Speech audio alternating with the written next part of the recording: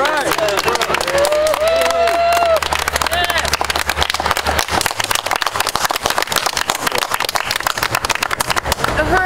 good morning. I want to thank my brilliant campaign manager, for that introduction. And I also want to thank all of you for being here at this very important press conference. It is with the support of people like you that I am confident enough to make this statement. My name is Eritha Akilé Cainion, and I am going to be your next District 7 City Councilwoman. This decision comes naturally following the dynamic local elections of 2017, where at just 20 years old, I ran for City Council alongside my former running mate, Jesse Neville, on a platform of reparations to the Black community as the starting point of a genuine progressive agenda. Despite reparations being regarded as fringe politic, our campaigns shook the grounds of St. Petersburg, Florida. We won hundreds of people in this city to the side of reparations to the Black community and built a social movement to transform the way the city operates. This campaign made international news, garnered nationwide support, and was the first ever reparations electoral campaign this world has ever seen. Now, there are Democratic Party 2020 presidential hopefuls who have come out in support of what they consider reparations as a consequence of what we did 2 years ago. This is part of the basis for entering these elections right now. Reparations is a defining question throughout this country. We have the ability to make reparations real. We can make history by electing this country's first reparations candidates. 2 years ago, our demand for reparations was introduced as a means to stop the genocidal gentrification of the Black community. We went up against the big money-backed politicians, the crooks like the so-called progressive Rick Kreisman, and the big developers in his pocket.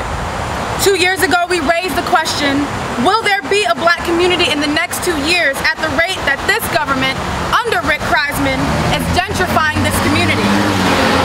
And now, we're confronted with this government attempting to steal yet another historical community, African community, for more high-rises and condos. That community is Jordan Park. That should answer your question. This is round 2. This is our opportunity to successfully take back the Black community and restore what has been robbed from it historically and presently, like the gas plant district, where the Tropicana Field baseball stadium sits. We are demanding that that land be returned back to the Black community as reparations to build affordable housing and economic development.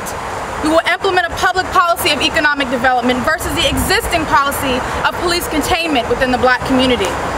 We are fighting for Black community control of the police, the right of the Black community to hire, fire, train, and discipline the police in our community.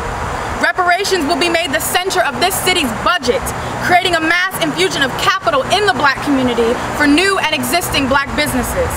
We are going to fight for the residents of Jordan Park and demand hands off of this land that Elder Jordan got for this Black community. We're going to fight to end this anti-Black, undemocratic, rigged election system of a primary and general election so that more Black workers can run for office on a platform that speaks to our interests without fear of our vote being vetoed by the overwhelming white population. With these plans, we can expect gentrification to come to a screeching halt in this city and the increase of a Black population. We will have a bustling Black community with vibrant culture, food, music, art, political life, and more once the resources frees us up to build this community. For those who are not familiar with the history or these previous campaigns, I want to remind you all of who I am and what makes me qualified to be your city councilwoman. I was born and raised here in this city. Some of the parts I grew up in have been completely changed through gentrification, police containment, and the theft of economic development.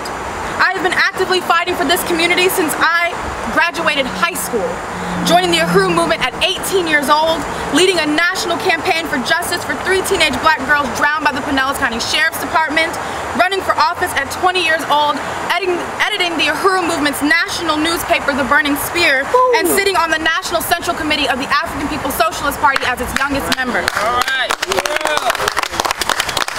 I'm highly qualified in the area of social justice and reparations, having received direct leadership from a St. Pete African community hero, Chairman Amalia Shatella. Yes. It's time to face the reality that is St. Pete. Not this painting of progress for all represented in the ever-expanding downtown. It is a nightmare, a city divided, and the Black community is under assault.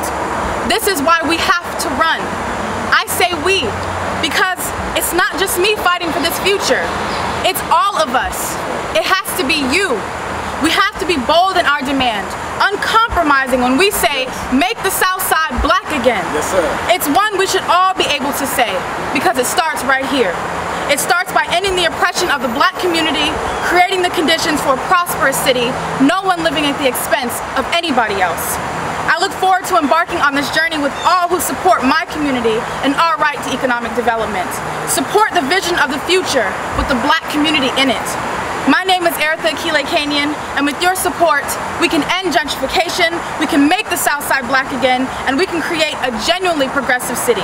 August 27th is the primary. Vote Eritha Akilé Cainion for District 7. Uhura!